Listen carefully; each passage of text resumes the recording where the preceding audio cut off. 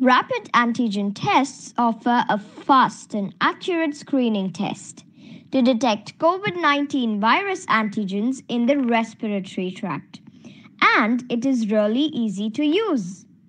So the very first thing is that you should be prepared for the test and make sure कि आपने last 30 minutes में कुछ नहीं खाया है, and if you did so, you should wait until the next 30 minutes have passed. And make sure that you use a separate test kit for each person. So this is a test stripe and make sure कि आप pouch के पीछे दी गई expiry date check करें. So this is a swab inside a sealed wrapper. So this is an extraction buffer tube which has some fluid in it.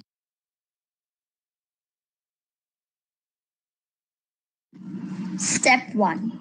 Take the test strip out of the pack and place it on a clean surface.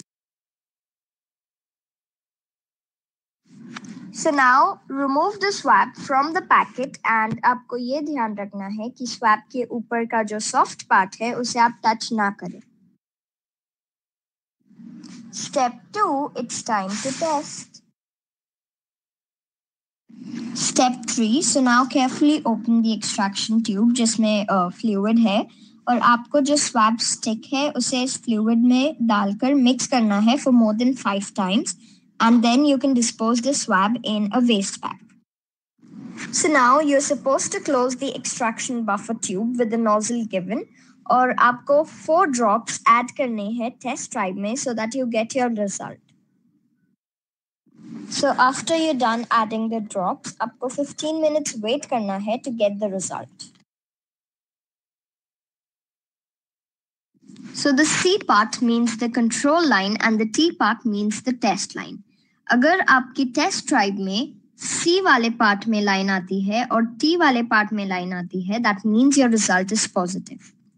अगर आपकी test stripe में सिर्फ C वाले part पर line आती है, that means your result is negative. और अगर सिर्फ और सिर्फ T वाले part पर line आती है, that means your result is invalid.